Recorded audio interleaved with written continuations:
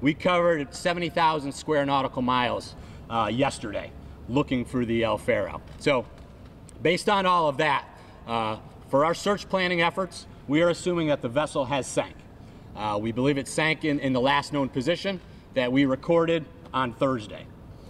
So what that means, though, we just change our search planning efforts. We are still looking for survivors. In one of the survival suits, we did identify human remains in one of the survival suits. We lowered a rescue swimmer to confirm that the person was deceased, and it was basically unidentifiable.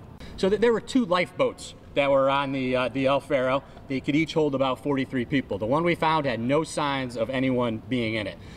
What we have to assume as search planners is if the vessel did sink on Thursday and that crew was able to abandon ship, they would have been abandoning ship into a Category 4 hurricane. So you're talking up to 140-mile-an-hour winds, seas upwards of 50 feet, visibility basically at 0. Those are challenging conditions to survive in.